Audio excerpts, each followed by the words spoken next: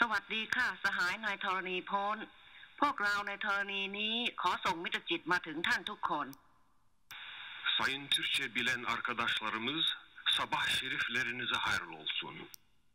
Пересилаємо привіт із нашого світу, бажаємо щастя, здоров'я і многое літа. अस्सलामु अलैकुम।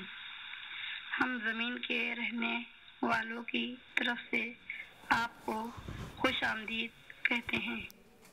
Chân thành gửi tới các bạn lời chào thân hữu. Yehidai huyen aur akanoizoid.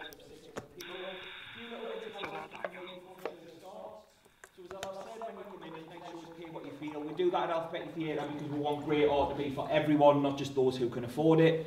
I'll explain that again at the end. You can pay cash or card on your way out. Masks are compulsory unless you're exempt, even in the theatre. So if you've got drinks with you, take them down when you have a drink, pop it back up. That would be much, much appreciated. If you've got a phone, can you just make sure that's off or on silent, please? That would be massively helpful.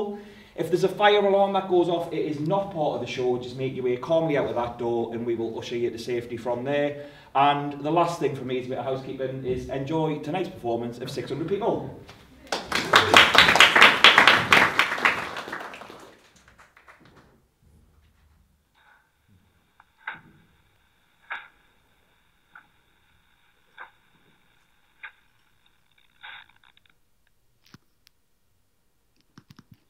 Adanishlu shulmu.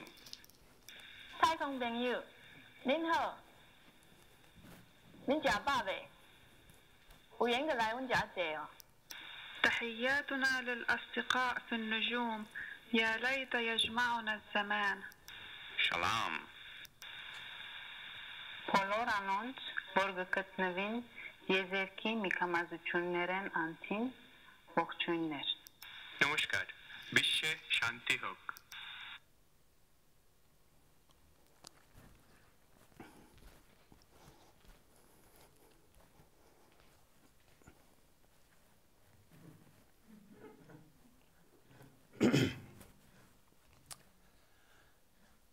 Greetings.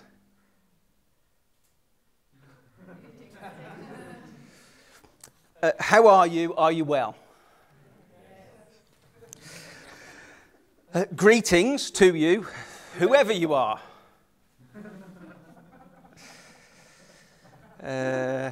Hail. Peace. We come in friendship to those who are friends. How are you, people of other planets? Greetings from a human of the Earth. Please contact. Friends of space, how are you all? Have you eaten yet? Come and visit us if you have the time. Greetings to our friends in the stars. We wish that we will meet you someday. We step out of our solar system seeking only peace and friendship, to teach if we are called upon, to be taught if we are fortunate. We know full well that our planet and all of its inhabitants are but a tiny part of the immense universe that surrounds us, and it is with humility and hope that we take this step. 5th of September 1977. Space probe Voyager 1 blasts off from Space Launch Complex 41 in Cape Canaveral in Florida. Voyager 1 launches 2 weeks after sister ship Voyager 2. Why didn't they just number them the other way around? The 2 Voyager space probes both leave the Earth bearing a gold-plated copper record, a gramophone needle, and instructions as to how to build a record player. Encoded onto the audio discs in binary are a sequence of images depicting life on the planet Earth in the 1970s. Mountains, cities, the Taj Mahal, houses from all around the world, insects, fish, dolphins, a frog sitting in someone's hand, Chimpanzees just mooching about whilst human beings take photographs of them. A woman performing gymnastics. A man riding an elephant. A man eating a grape in a vineyard. A woman eating a grape in a supermarket. That's technically stealing, that. Human beings gathered around an all-terrain vehicle that has got wedged into an icy crevasse. This typical, everyday image is intended as a joke. And it's a joke being made by the NASA scientists who are behind the Voyager mission. And the joke is intended for whichever alien scientists decode these images.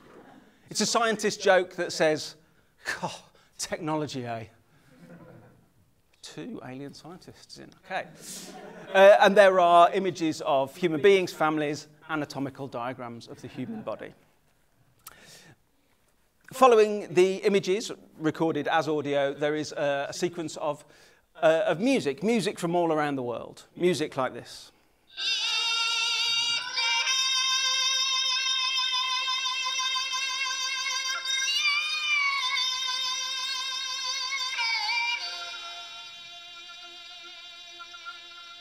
And like this. And this. Serious. This.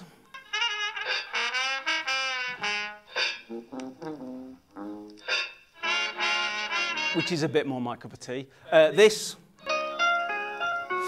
And obviously this. It's like the law, they have to put this on everything. And this. And this.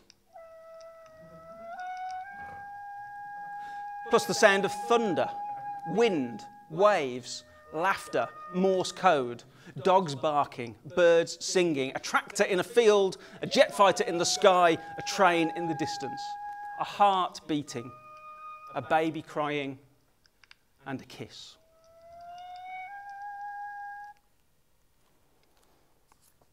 "19th of December, 1977. Voyager 1 overtakes sister ship Voyager 2. March 1979. Voyager 1 passes Jupiter and its moons Amalthea, Io, Europa, Ganymede and Callisto. November 1980. Voyager 1 passes Saturn and its moons Titan, Tethys, Mimas and Enceladus, Rhea and Hyperion.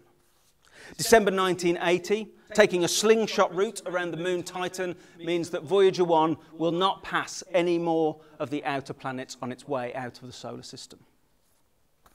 Valentine's Day 1990. Voyager 1 takes her last photographs of the solar system in a sequence of images that will become known as the family portrait, and that will include the image of the Earth that becomes famously known as the pale blue dot. 17th of February 1998, Voyager 1 overtakes Pioneer 10 as the most distant human-made object from the Sun. 15th of December 2004, Voyager 1 passes the termination shock. Whatever that is. December 2006, and Voyager 1 is passing through the heliopause at the very edge of our solar system. And I am sitting in a small office in the University of Sheffield's Hicks building. The office belongs to Dr. Simon Goodwin, and Dr. Simon Goodwin is an astrophysicist. And Simon's office looks very much as you would hope the office of an academic astrophysicist would look. The desk is too small and it's covered in teetering piles of paper. There's a blocky desktop PC that looks like it would take about 10 minutes to boot up if he ever bothered to turn it on, but he doesn't need to, does he? Because he's got his brain. The whiteboard is covered in gratifyingly complicated-looking diagrams and indecipherable formulae. The shelves are laden with books and are also home to 4 or 5 models of spaceships from the Star Wars films made out of Lego. There's a small table, which is where we actually sit, and Simon himself is wearing a big woolly jumper with a rainbow and some stars knitted into it. And I'm in Simon's office because I saw an advert for a talk that Simon was going to give about SETI, the search for extraterrestrial intelligence. When I realised I wasn't going to be able to make it along to his actual talk, I got in touch with Simon through the university website, and he very kindly invited me up to his office one morning for a chat about the search for alien intelligence in our galaxy. I'd better warn you though, he said in his email, I don't think there is any. Oh. I came into the Hicks building on street level, obviously, although I don't remember coming up any stairs. This is a real Sheffield thing. In Simon's office, I'm up on the 5th floor of the building. The view southeast across Sheffield is probably pretty impressive, but I don't really pay it any attention. It's 10 a.m, midweek, December 2006. Over the course of the next 3 hours of conversation, Dr. Simon Goodwin will change the way I understand the galaxy.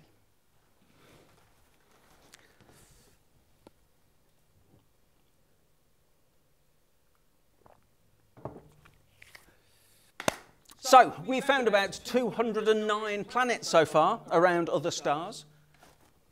Footnote. Just a reminder that this conversation is happening in 2006. If it was happening now, Simon would be telling me that we found about 4,803 planets around other stars. But it's 2006, so it's 209 planets around other stars. And we can tell if a star has planets around it because it wobbles. It's the gravitational pull of the planets in orbit around it. They make it wobble. We call this phenomena stellar wobble.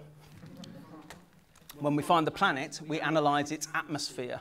We're looking for the way it refracts light. So we're looking for evidence of oxygen in the atmosphere, because then we know there must be life. People often think it's the other way around, but actually you have to have life in order to have oxygen.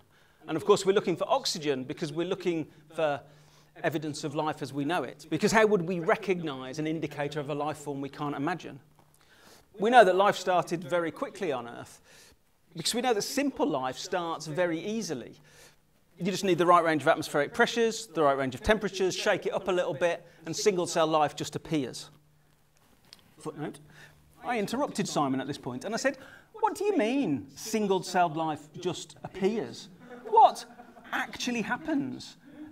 And looking back, I can see that Simon didn't actually answer that question. He said something about being an astrophysicist, not an astrobiologist.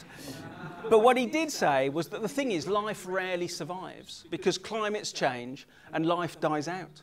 We know that life very probably started on Venus and on Mars. But Venus is just too hot a planet for life to survive for long, and Mars is too cold a planet for complex life to survive. And that's the challenge, complexity. But the more complex life gets, the more limited the range of environments in which it can survive. And then climate changes and life dies out. You know, we know that on Earth the oxygen catastrophe happened almost overnight. Footnote, a reminder that Simon is an astrophysicist. So when he says almost overnight, what he actually means is over the course of about 2 million years. On Earth, the oxygen catastrophe happened almost overnight. New species appeared that produced oxygen, the atmosphere began to fill with oxygen, and species that didn't like oxygen in the atmosphere, they began to die out. And that is what's wrong with Jurassic Park. Because if you did bring dinosaurs back to life now, they would just all die straight away, wouldn't they? Because there's no longer enough oxygen in the atmosphere for them to survive. You know, we found fossils of spiders as big as people.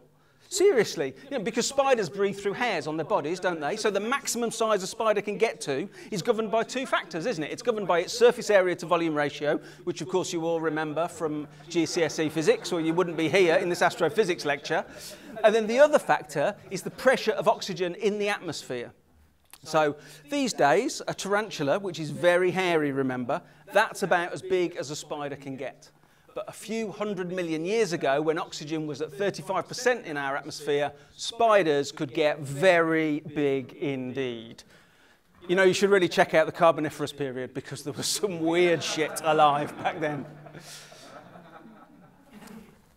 Footnote. Simon has asked me to point out that there is a small possibility that the fossilised giant spider's legs that we found could have belonged to a spider crab. Well, that's not as good a story, is it? After complexity, what we're looking for is intelligence. Well, as a colleague of mine observed to me the other day, the thing about human beings is when we're asked to identify signs of intelligence, what we tend to do is we look at behaviour exhibited by us, but not exhibited by other species, and we say, ah, yes, that is a sign of intelligence. But the more we look at other species for these signs of human intelligence, the more we find them. You know, we look for problem-solving ability. Well, take octopuses. Is it octopuses or octopi? Simon really doesn't know if it's octopuses or octopi. What is it? There was an octopi first from there, but then a lot of octopuses over there. Sounds better. It's Greek. That's great. Okay. Octopuppies? Okay, it's good, yeah, we'll give that tonight. Anyway, octopuppies. Okay, but the point about them is, getting out of hand. So the point is they're good problem solvers, okay? That's the point. We look for use of tools. You know, well, lots of species do that, don't they? You know, birds build nests. So for precision, tool use is defined as the use of objects around us to perform tasks. And I'd not thought about this, about bird's nests like this before, but a bird's nest has structural design, and then it uses different materials for rigidity and insulation and comfort. So birds are architects and interior designers. And chimpanzees, they use sticks, don't they? I mean, mainly to hit each other with, but a weapon is a tool, you know. And chimpanzees are really interesting for lots of other reasons, of course, as well. You know, we've demonstrated that chimpanzees have got a really well-developed sense of fair play. And we've been doing experiments with chimpanzees for years now where we reward them for performing tasks. And we reward them with bananas, obviously. But if you get two chimpanzees to carry out the same task, and then you reward them with a different number of bananas, they know that's not right, and they all kick off, and all of the chimpanzees go on strike until you make it right again and pay everyone the same. We've done other similar experiments with capuchin monkeys, where we introduce them to a simple exchange mechanism. We give them some tokens, and each token is worth 1 banana. But the banana shop is only open first thing in the morning. In an early version of this experiment, it wasn't very long before one of the monkeys bought their banana in the morning, but they didn't eat it. They held on to it until the afternoon, when the other monkeys were hungry, but the banana shop was closed. And then they sold their banana for 2 tokens. Footnote, in the right circumstances, left to their own devices, capuchin monkeys invent capitalism. We look for richness of language. The problem here is that most of the time we just don't know what animals are talking about. So, an example of this, green monkeys, Sabaeus monkeys, when they're frightened, they start screeching. And to our ears, it's just a racket. But if you record and analyse those screeches, what you discover is they have a different screech for a different danger. So they've got one screech for, look out, an eagle! And another screech for, look out, a lion! And these aren't just like instinctive noises they're making. They do know what this language means, because scientists have also observed 2 Sabaeus monkeys both trying to get to the same banana, but the monkey that was furthest away realised they weren't going to get to the banana in time, and so they went, look out, an eagle! And their mate turned round and went, what, where? And so they got to the banana first. Clever. Of course, the richest non-human language on the Earth is dolphin. So if you imagine a language that you don't understand, one where you don't even understand the alphabet, you know, so for me it'd be like Chinese or Russian. If you were to record 2 people speaking that language to each other, and then you were to analyse the recording, you wouldn't be able to understand what they were talking about, but you would be able to tell that the language itself was rich in information. Well, the same is true when we record and analyse dolphins having conversations. And we're confident now as well that dolphins have individual names for each other, just like we do. Footnote. Ah, lovely dolphins. And I bet none of them are called King Flipper, are they? Because if you think about it, that's the equivalent of human beings calling our children arm or leg. If dolphins can understand humans talking, which is beginning to sound increasingly possible if you ask me, they must be like really disappointed with our lack of imagination. After intelligence, what we're looking for is consciousness, self-awareness, an understanding that you are alive. So one of the ways we measure this is known as the mirror test. When an individual looks at themselves in the mirror, do they understand that what they're seeing is their own reflection, or do they think that that is another member of their own species? So there are 3 species on Earth that regularly pass the mirror test, and those 3 species are human beings, chimpanzees, and dolphins. And one of the interesting aspects of being able to pass the mirror test is not only that you understand that you are an individual and you are alive, you understand that every other member of your species is an individual and that they are alive and that their life can be stopped. So a lot of species on Earth kill other species for food, driven by hunger, or even kill members of their own species through impromptu violence driven by competition or anger. But only 3 species on Earth carry out premeditated murder. And those 3 species are human beings, chimpanzees, and dolphins. Dolphins murder in packs of 4. That's just the mathematical minimum that they need. Dolphins 1 and 2, they swim down and they keep the victim dolphin underwater by swimming either side of it and just above it. Dolphins 3 and 4, they swim up to the surface and they take a breath, and then they swim down and swap places with dolphins 1 and 2, and they basically tag team like this for long enough until the victim dolphin drowns. Ah, lovely dolphins. I'm not going to worry about buying dolphin-friendly tuna again. Dolphins aren't even dolphin-friendly. It's clever though, isn't it? It's like, shows planning and cooperation and an understanding that life can be stopped. But none of this is what we're talking about, is it? When we say we're looking for alien life. What we're talking about is finding a species that is intelligent enough to receive a message from us. What we're talking about is finding a species with a technological intelligence to intercept that message and decode it and translate it. We're talking about finding a species with the intelligence to reply, to send a message back. We're talking about finding a species, let's be honest, that is clever enough, that has the intelligence to build a spaceship that can travel across the galaxy and come and visit us. That's what we're looking for.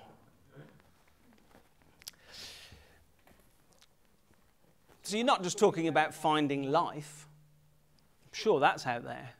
You're talking about finding an extraterrestrial civilization. I've got to tell you, I don't think there are any. Not in our galaxy. I'll tell you why. Fermi's paradox.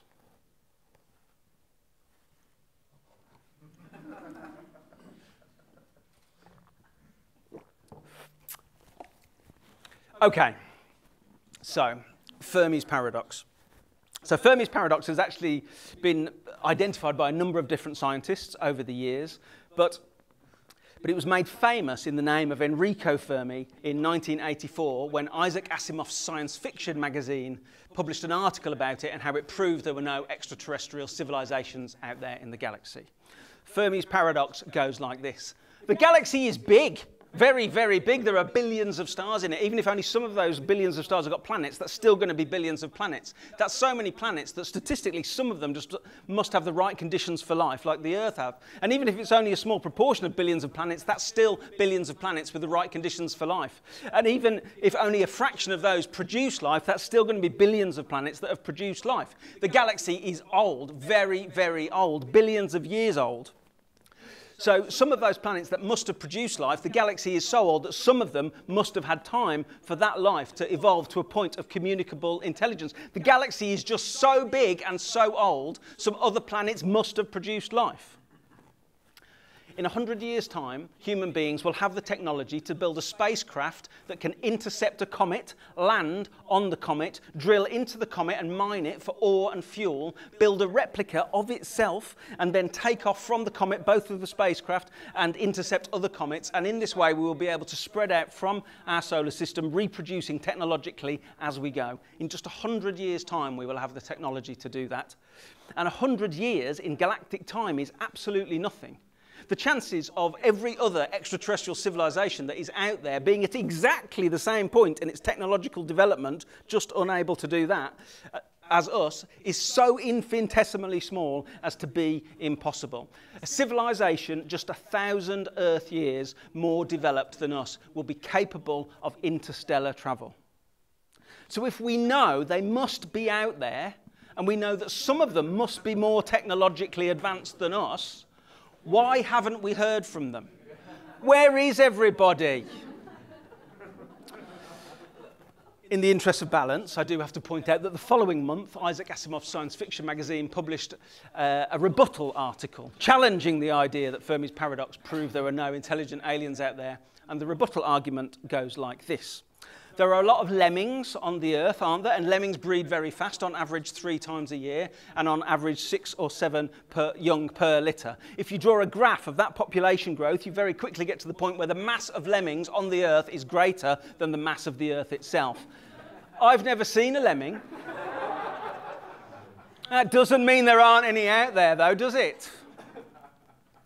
Okay, so I'm not a scientist, but I know that that is a flawed scientific argument, because even if you've not seen a lemming, you've seen evidence of lemmings, haven't you? You've seen loads of them being pushed off a cliff by a film crew. So if you can get pushed off a cliff, you exist. But what does interest me about the lemming argument is that it is an attempt to solve Fermi's paradox. And there have been a lot of attempts to solve Fermi's paradox over the years. And generally, these attempts to solve the Fermi paradox, they fall into 3 different categories. So the first category of Fermi paradox solution, and these are the ones that are more popular with the general public on the whole, are all along the lines of, no, aliens do exist and they are here on Earth meddling in human affairs. Now, the problem these solutions tend to have is evidence, or lack of it. And so one of these solutions is Hungarians are aliens, or descended from aliens. And the evidence for this is that the Hungarian language bears very few or no linguistic similarities to the languages spoken in the countries around it. So the most obvious explanation for that is... So the second category of Fermi solution, and these are the ones more favoured by the scientific community, are all basically around the idea that aliens are out there, they're just ignoring us until we're worth talking to. But what these solutions all tend to have, the problem they have is that they all assume that all of these extraterrestrial civilizations that are out there would have exactly the same attitude to us as each other and even within their own society. And they ignore the possibility of the galactic equivalent of some teenagers breaking into the zoo when it's closed and giving the game away. And then the third Fermi solution category, well, there's only one solution in it, really, and that's the reason we haven't heard from any intelligent aliens is that there aren't any. But as one of Fermi's colleagues observed to him on the night he came up with the paradox, either we are not alone in the galaxy, or we are alone in the galaxy. Now, either one of those thoughts is mind-blowing, and one of them is true. There is a more detailed response to Fermi's paradox that we can have a look at. That's the Drake equation. I'm sure you're all familiar with it anyway. N equals R times Fp times Ne times Fl times Fi times Fc times L, yeah? So this was coined by astrophysicist Frank Drake in 1954 as a way of encouraging more people to have conversations about this. So it does actually predate Fermi's paradox, but it is often used as a response to it. And one of the important things to know about the Drake equation is that it can tell us exactly how many extraterrestrial civilizations we can expect to be out there trying to communicate with us. because n, that's the number of extraterrestrial civilizations that are out there. And that is equal to r, the rate at which stars are born in our galaxy, times by fp, the fraction of those stars that have planets, times by ne, the number of those planets that have an environment suitable for life, times by fl, the fraction of them that actually produce life, times by fi, the fraction that produce intelligent life, times by fc, the fraction of those that produce communicably intelligent life, times by l, the length of time in Earth years that they have been trying to communicate with us. Now, the other important thing to know about the Drake equation is that it is completely useless because we don't know any of the numbers to put into it. So you can just put in whatever values you want to get out whatever answer you want to believe. Ah, the rate at which stars are born in our galaxy. Well, all right, we know that. That's about 1 a year, we think, stars are born. And yeah, the fraction that have planets, well, we're much better at finding planets now. And the number that have an environment suitable for life, well, we could look at our solar system, couldn't we? And we can make an educated guess. But the fraction that produce life, don't know. Intelligent life, no idea. Communicably intelligent life, I don't know. Length of time in Earth, well, just pick a number, any number you want. You know, it's totally random, isn't it? Problem with this is it's all theoretical, hypothetical. What we want is some evidence. Let's talk to an astrophysicist.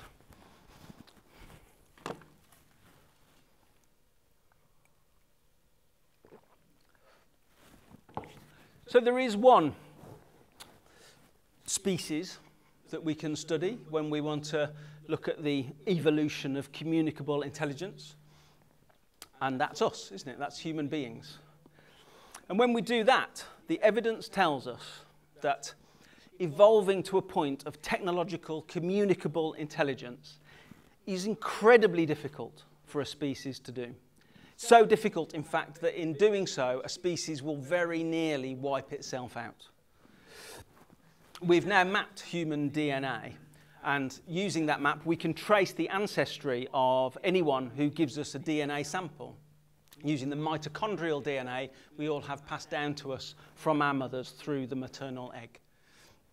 And when we do that, the evidence tells us that everyone in this room tonight, everyone watching on the live stream, everyone alive on the Earth today, in fact, was descended from one of about 600 individuals alive in the Rift Valley in Africa 150,000 years ago. 600 people. That's almost extinct.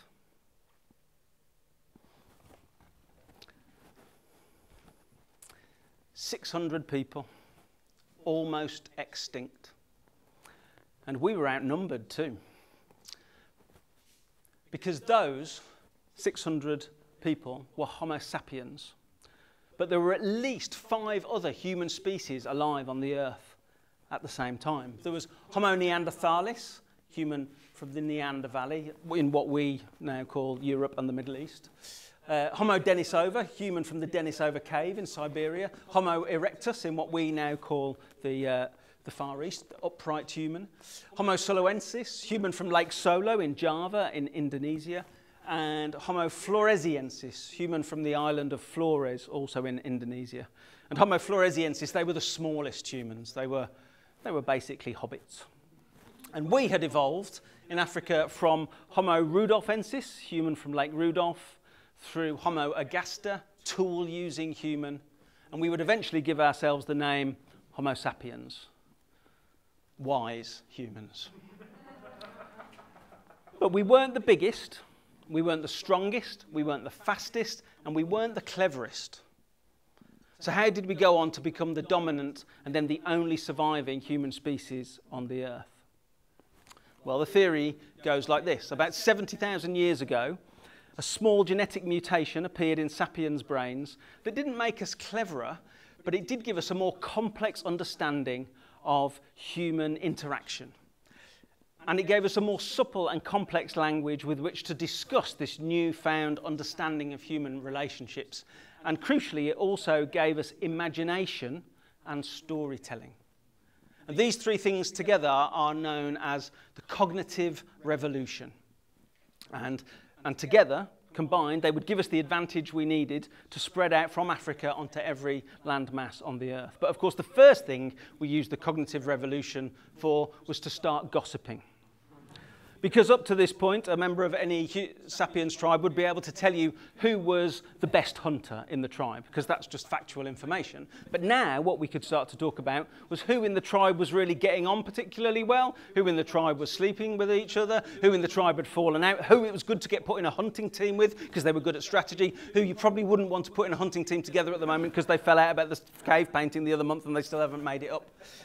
So we understood better how people would work together and get on, and so our teamwork became better because we became better at planning. And when this was coupled with our newfound storytelling ability, we became very formidable indeed, because a member of any other human species could come back to their tribe and explain that they'd found some wildebeest roaming on the plain, but to get to the plain you had to go through a valley, and there was a pride of lions in the valley, so it was probably too dangerous. But in Sapiens, what we could now talk about was how the tribe was actually protected by a lion spirit, and as long as we paid some sort of tribute, made some sort of sacrifice to the lion spirit, it would protect us as we went through the valley so it wouldn't be too dangerous. We invented myths and religions. And so now members of Sapiens who didn't know each other, strangers, could work towards the same goal because they believed the same things. And this let our teams get much bigger because people were cooperating with an idea. And so our teams could become whole tribes, whole communities, whole societies, whole nations. And it's this capacity to believe that let us go on to believe in other things that don't exist, like money, borders, limited liability companies, things that aren't real, but that have an effect on our lives because we choose to believe in them and enact them. I digress. So we spread out all around the world, and whenever we came across another human species, we either outcompeted it or we annihilated it. The evidence is inconclusive on that. But what we do know is that modern day Northern Europeans have between 1% and 4% Neanderthal DNA in our mix, and modern day East Asians have up to 6% Denisovan DNA in their mix. So there was definitely some cohabitation going on for some of the time. But by the time we crossed the water to the island of Flores, as recently as 50,000 years ago, and we met Homo floresiensis, and we wiped them out, little hobbits. We were the last surviving human species on the Earth. And then when the climate changed, we adapted and we survived. We believe now that the Garden of Eden was in Iraq 20 to 30,000 years ago, lush with vegetation. Then as the climate changed and the earth warmed up and the land around the equator began to dry out, Homo sapiens discovered irrigation and domesticating animals. We invented agriculture, and so we survived. And different sapiens tribes discovered irrigation at about the same time all around the world, not through some sort of shared species consciousness, but through the same intelligence, meeting the same problem and coming up with the same solution. And so we went from 600 people, almost extinct, to 7.88 billion of us now. That's a more crowded planet. Some would say an overcrowded planet. But if it's just almost 8 billion of us in the entire galaxy, that's a bit less crowded, isn't it? You know, even at a conservative estimate, that's just one of us for every 40 or 50 stars. Simon tells me this is called rare earth theory. There's only us, because there's only the Earth, and that's why we should look after it. Simon tells me he is 99.5% convinced that there are no extraterrestrial civilizations out there. But that when he talks about it in public, he overstates his case for dramatic effect, and he says he's 100% sure there are no intelligent aliens out there. And when he does that, there are always a handful of people who get very, very cross with him. It's as if, he imagines, he told a religious person that he can prove there is no God. And I'm fascinated with this, with our capacity to believe that there is something else out there, our capacity to believe in something other than ourselves. You know, if you go to the UK Patent Office and go through the files, you can find patented designs for flying saucers and interstellar spacecraft. I mean, you can also find patented designs for the umbrella hat and nappies for birds. But the point is that we are imaginative and creative and inventive. And I sometimes wonder if we didn't start imagining what life might be like on other planets and then telling stories of adventures traveling between those planets and then imagining and designing and then patenting designs for spaceships capable of traveling across the galaxy to prove to ourselves that it was possible. I was really taken with the idea that the Voyager space probes were messages in bottles cast out onto the vast galactic ocean to one day be found by aliens. And then when Simon, 99.5%, convinced me that that was never going to happen, I wasn't cross with him, but I was disappointed.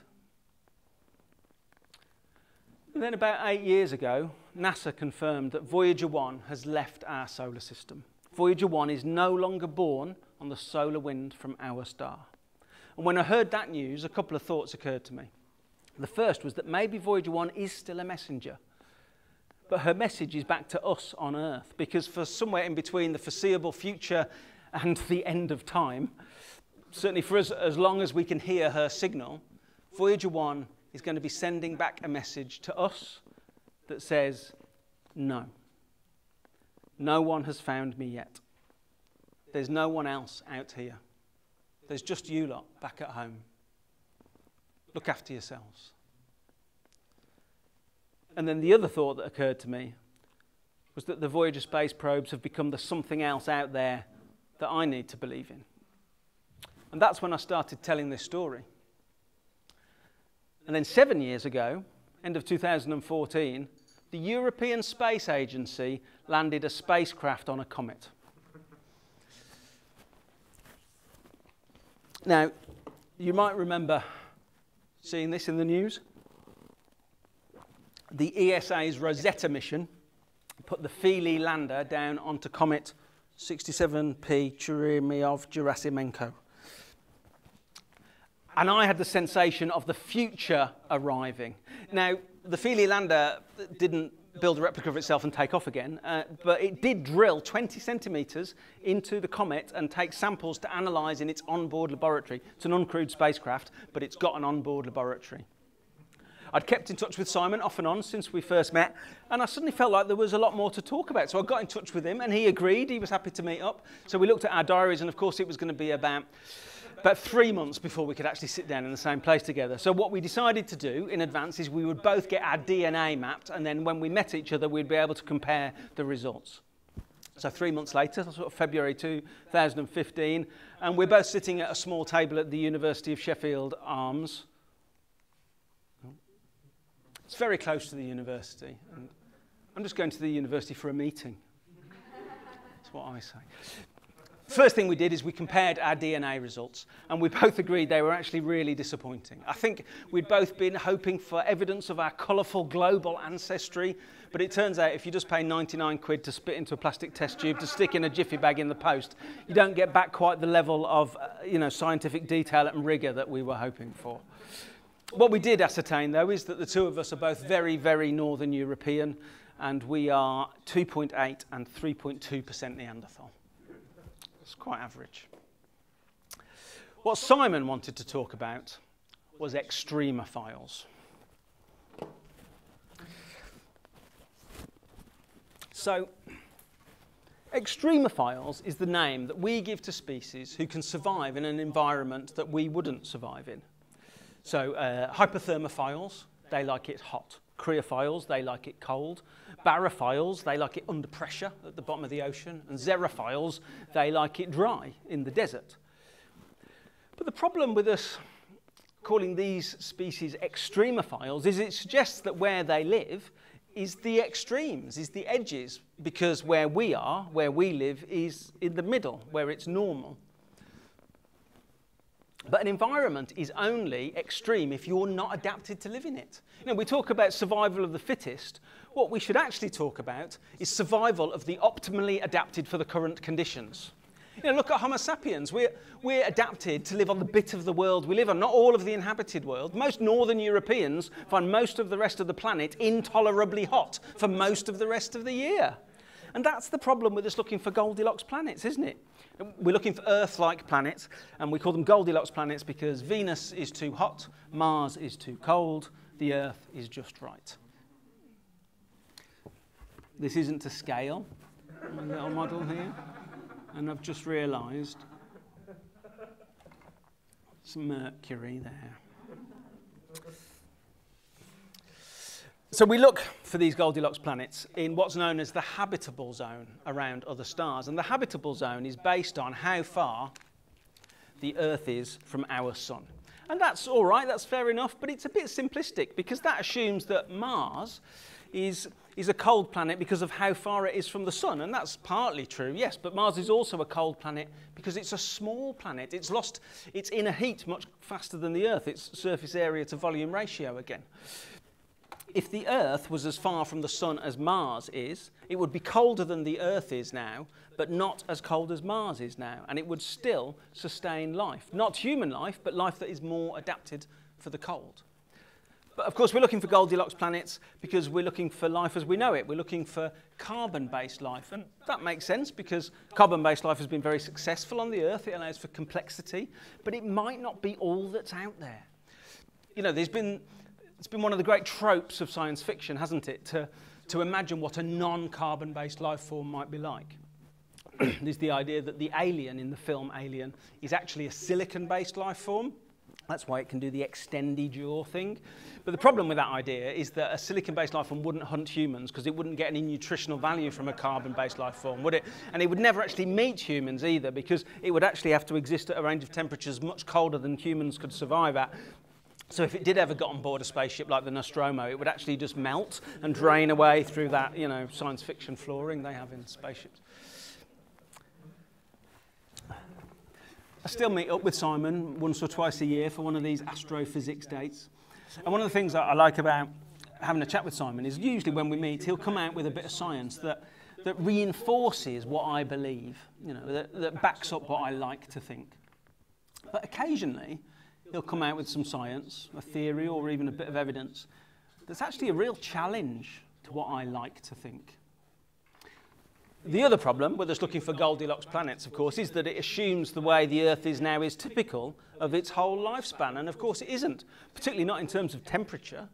The Earth right now is very cold. The average surface temperature on the Earth right now is a good 10 degrees below the average surface temperature on the Earth's 4.5 billion year lifespan. And that's because we're actually in the middle of an ice age. We're just at this funny little warm interglacial blip in the middle of the ice age. And what we would expect to happen next, from the evidence of previous behaviour, is that the Earth will get very cold. Next, it will ice over, in fact.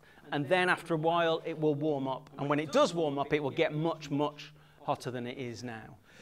And it looks like we've affected the climate so much that actually we're going to skip the very cold bit and just go straight to the very hot bit. But either way, the Earth is going to get much hotter than it is now. And yet we have this arrogant idea that we are somehow caretakers of the planet. You know, this idea that global warming is bad because it's bad for the planet. Global warming is not bad for the planet. Global warming is what the planet does. Along with global cooling, all we affect is the schedule. You know, global warming is bad, but it's bad because it's bad for us and our grandchildren and their grandchildren. We should just admit that. I interrupted Simon. I said, no, hang on a minute. This idea that we're not caretakers, right? So I read this thing in a book. Okay, what if there was a really bad virus, right, that wiped out all of humanity? This is 2015, remember?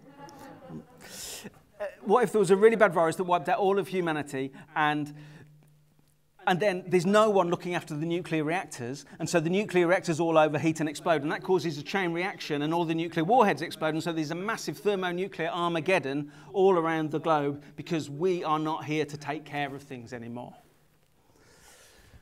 Well, yeah, that would wipe out a lot of species, wouldn't it? And then there'd be a nuclear winter, so it'd be very cold and very dark because no sunlight would be getting through to the planet, and that would wipe out a lot of other species. But species that like the cold and the dark, they'd survive. Well, they'd thrive, in fact.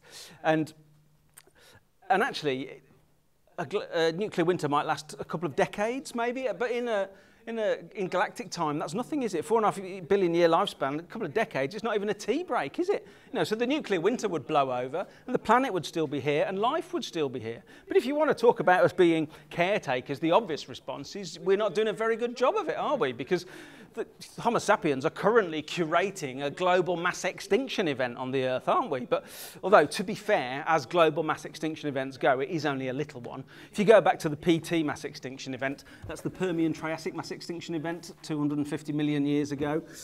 Scientists call that the Great Dying because it wiped out 90% of the species on the Earth. But that made way for the dinosaurs, and they stuck around to the KT mass extinction event. That's the Cretaceous Tertiary mass extinction event 65 million years ago. It's KT, not CT, because it's in German or something. And that wiped out 60% of the species on Earth. But up to that point, the biggest mammal on the Earth was about the size of a shrew. But once the dinosaurs were out of the way, mammals could get much bigger and become the dominant family of species on the Earth. So without those two mass extinction events, we wouldn't even be here. But I'll tell you what is interesting. The first species to cause a mass extinction event on the Earth through its behaviour was cyanobacteria. 3.5 billion years ago, they kick-started the oxygen catastrophe, and they're still around, so by that measure, they're the most successful species on Earth.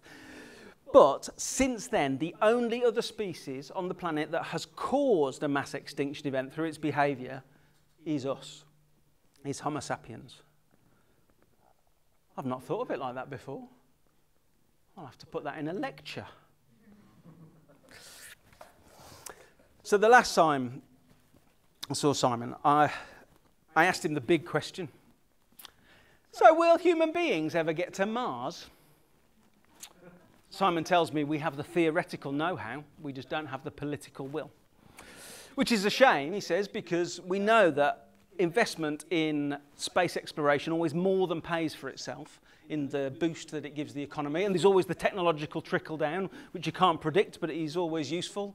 You know, it'll turn out that some material that is designed for building spaceships out of is actually really good for making frying pans as well. And just philosophically, he says, the act of putting human beings onto another planet would let us ask such fundamental questions about who we are and our place in the galaxy, but we just don't have the political will. I also found out that Simon likes to measure the cost of space exploration in units of military vehicle, specifically the unit of the aircraft carrier. Because NASA's proposed mission to Mars, Mars 1, and which is what the film and the book The Martian is based on, and Simon tells me that the science in The Martian is pretty much rock solid. That mission, Mars 1, would cost about $30 billion. That's about £21.5 billion. That's a lot of pounds, isn't it? But it's only about 7 aircraft carriers, and we've just bought 2 of those, haven't we, in the UK? We paid for the HMS Queen Elizabeth and HMS Prince Charles, $6.2 billion, the 2 of them. And we bought those on our own in the UK. The $30 billion cost of a mission to Mars would be shared between about 20 different countries, so it wouldn't actually be that expensive. The expensive bit is getting off the planet. It's the amount of fuel you have to burn to get the speed to escape the Earth's gravitational pull. We call that velocity V1. With a mission to Mars, the trick would be to send all of your supplies and your equipment first, including a fuel generator, so you don't have to take the weight of the fuel for the return journey all the way there. And you don't need to bring that stuff back, so you can basically just crash land it onto Mars, gently, obviously, but you crash land that onto Mars. And then when it's all there safely and working, then you send the crew. You send the people last. And you do that at a point when the Earth and Mars are close to each other in their orbits. And that's still going to be a 6-month journey to get to Mars. And in that time, the planets are going to get further away again, aren't they? So the crew are going to have to wait like 9 months until the planets are close enough for the return journey, and then that's another 6 months back. Let's allow an extra month onto each part of that mission just to be safe. So that's 24 months. And that's as far as I think we'll ever go. A 2-year mission to Mars. Because to send a crew any further than Mars means they're going to have to travel such distances at such speeds for such great lengths of time. They're going to need to be so modified and enhanced in order to survive that experience that it's going to become a philosophical question as to whether or not they are still human.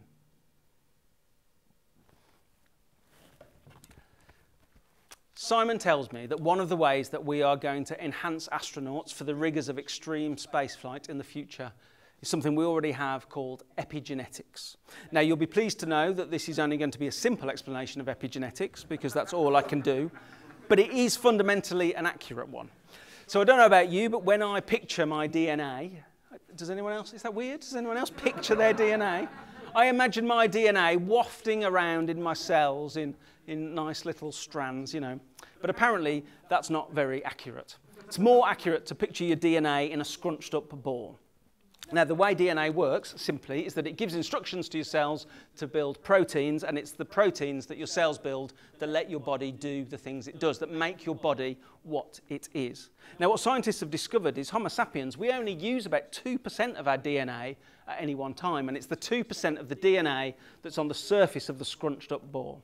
But the other 98%, it's not junk, it's not wasting away, we're just keeping it in the cupboard until we need it. Because as we get older, our bodies need to do different things, or the environment around us might change and our bodies might need to respond. And our bodies can flip a genetic switch, so different DNA is on the surface of the ball, different instructions are being given, and different DNA proteins are getting produced. And our bodies can do different things. The most obvious example of this is lactose tolerance, because Homo sapiens are naturally lactose intolerant. But just before we're born, our bodies know that they're going to need to be able to digest milk. So we flip the genetic switch and we turn lactose tolerance on. And then we digest milk for a couple of years.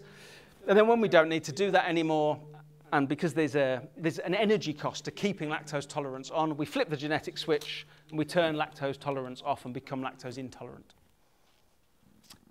Unless we're born into a society that drinks a lot of milk and eats a lot of cheese, in which case most of us keep lactose tolerance switched on because it's useful. And you can actually map this around the world with dairy consumption. So in the UK, we like cheese, we like chocolate, we like a latte. Only 16% of us go back to being lactose intolerant. But in Sweden, where they like cheese and chocolate even more than we do, only 4% of the population go back to being lactose intolerant. In India, where only 1 in 4 households can afford a fridge, in the north of the country, where it's still just about cool enough to keep milk fresh overnight without a fridge, 30% of the population are lactose intolerant. But in southern India, where it's too hot to keep milk fresh at all without a fridge, 70% of the population are lactose intolerant. And in the Native American population who've never drunk another species' milk, which is a bit weird when you hear it expressed like that, isn't it? Drink another species' milk? Lactose intolerance in the adult population of Native Americans is basically 100%. Now that scientists know that our bodies can flip those genetic switches internally, they're learning to flip them externally. So an important thing to remember about epigenetics is it can only teach our bodies to do things that actually they already know how to do, that we already have the genetic programming to do. But there is one form of genetic modification that can teach our bodies to do something that they didn't previously have the genetic coding to do, and that's known as CRISPR, C-R-I-S-P-R.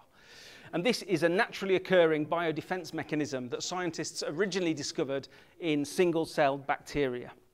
And if a single-cell bacteria is attacked by a virus, and a virus is just a little bit of genetic material, basically, and it gets into the bacteria, and then it reproduces itself using the bacteria cell resources, and then eventually it kills the bacteria cell. But if the bacteria can fight off the virus and kill it, what it then does with that viral DNA is it chops it up, and it splices the viral DNA into the gaps in its own DNA, and it sort of keeps it in the cupboard as like a wanted poster or a know your enemy booklet. And so the next time it meets that virus, it can kill it much more easily. So what scientists first discovered is that the cells don't need to have killed the virus themselves to chop up the viral DNA. You can just give them dead viral DNA and they can chop it up and learn from it. And then scientists discovered that they can transfer the CRISPR biomechanic from single-cell bacteria into more complex organisms like mammals. And in this way, we're using CRISPR to teach human cells to fight cancer cells. And then they discovered that actually the CRISPR biomechanic will chop in other sorts of DNA, not just dead viral DNA, but active DNA that can teach our cells to do different things. So CRISPR biomechanic can get a cell to splice in instructions on how to create different eye colour, for example, or different hair colour. One of the leading scientists working on CRISPR is on record as saying that in the foreseeable future, we will be able to use CRISPR biomechanic to turn a living poodle into a living Labrador. In 2014, scientists in China did the first CRISPR experiments on human embryos. And this might seem like pretty advanced genetic modification, but there's all that day-to-day genetic modification that we've all sort of forgotten about. You know, we've modified E. coli so it can produce biofuel. We've enhanced different species of fungi so they can produce insulin. We've taken genetic material from Arctic fish and spliced it into potatoes to make them more resistant to frost. Are those potatoes not vegetarian anymore? We've enhanced the life of the earthworm, the lifespan of the earthworm by 400%. We've increased the memory and the intelligence of mice. We've isolated the gene that makes some voles monogamous. So now we can make all of the voles monogamous if we want to. Scientists are well on the way to being able to implant a genetically engineered woolly mammoth egg into a mother elephant, and there's already a waiting list of Homo sapiens volunteers ready to carry a Neanderthal fetus when that has been genetically engineered. The American military are well underway with a program of neurological and mechanical enhancements of flies, other insects and sharks to turn them into living robot spies. Living robots. Cyborgs. It's like we imagined this stuff in science fiction in the 1970s in order to make it possible to invent it now. And cyborg technology is much more prevalent than you might realise. There's already hearing aids known as bionic ears that are tiny little implants that we put into our ears, and they can detect all of the sound around us. And within that sound, they can identify the human voices and enhance those human voices to make them clearer, but then they don't amplify that sound to your eardrum. They just feed that sound directly into your brain as electronic impulses through the central auditory nerve. If you've got one of these bionic ears and a smartphone, you can play music or podcasts directly into your brain via Bluetooth, and no one else in the meeting knows. Robotic eyes are well enough developed to be able to orient yourself in a room and detect faces and detect text. There's a guy in America who was born colourblind, and he's got a third eye that sits on the top of his head, a mechanical eye, and it plugs into a socket in the back of his skull, and that eye allows him to see in colour, but also to see in infrared. He's the world's first officially designated cyborg. It says so in his passport, which I presume he needs because it probably sets off the security scanner at the airport, doesn't it? You might have heard of Jesse Sullivan and Claudia Mitchell, two Americans who both have thought-controlled prosthetic arms.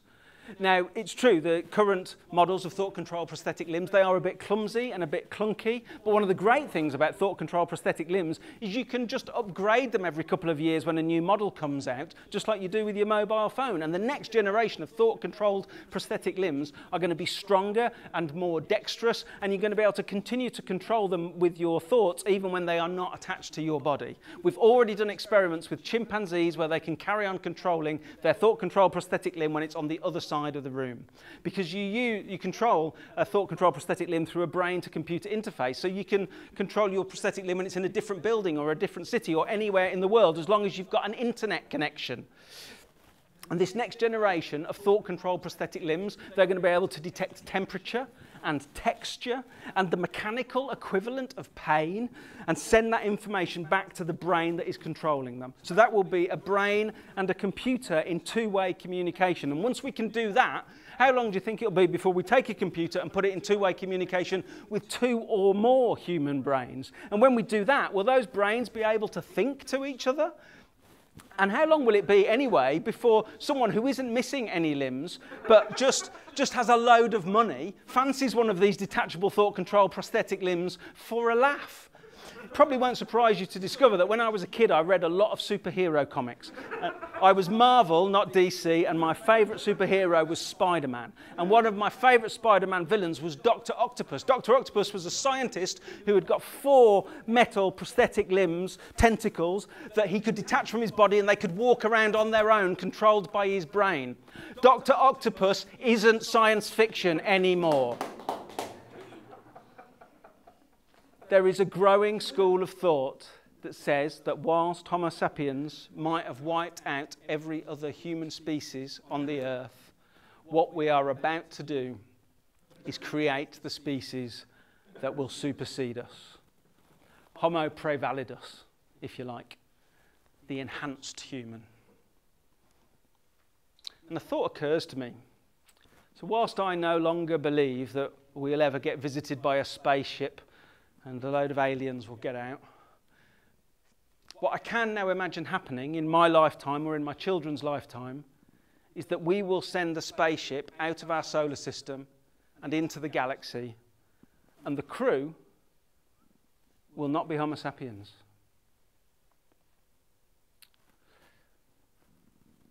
Meanwhile, Voyager 1 is still out there, 14.2 billion miles from home.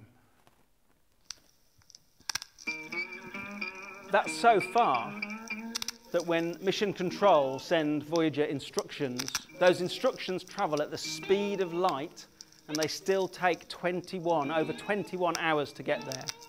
And when Voyager sends her data back to Earth, it's another 21-hour wait. Voyager Mission Control isn't in NASA headquarters anymore. It's in a small industrial unit on the outskirts of Pasadena in California, next to a gardening and landscaping supplies, opposite a McDonald's.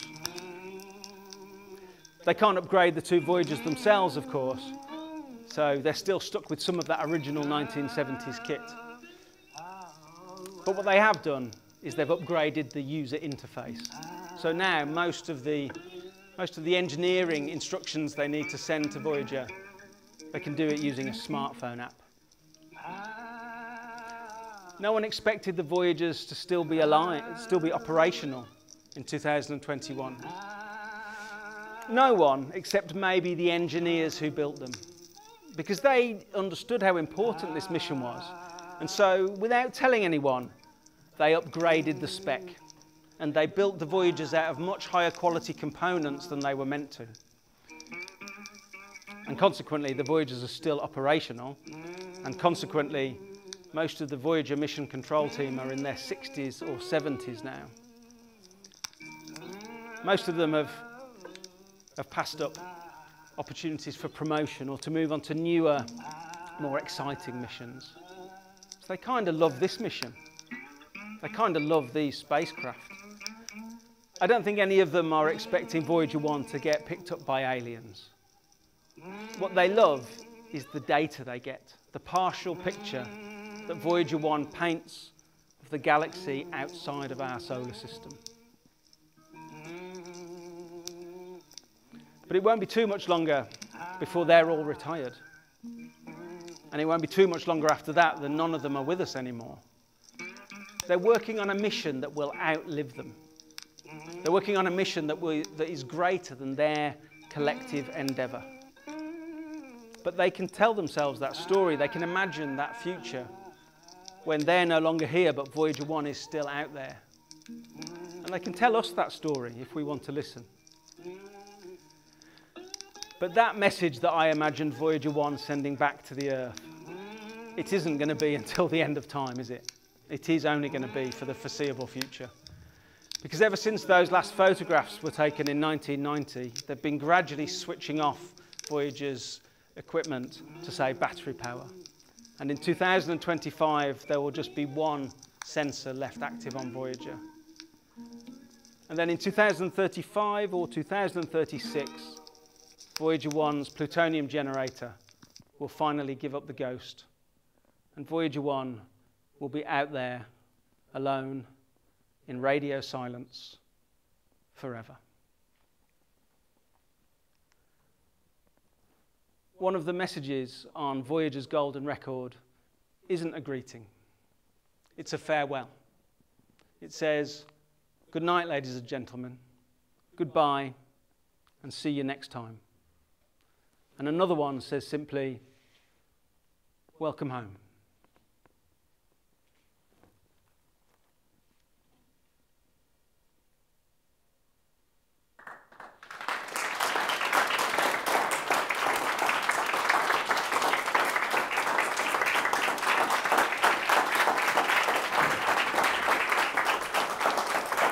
Thank you. Thank you. Thanks a lot. Thank you.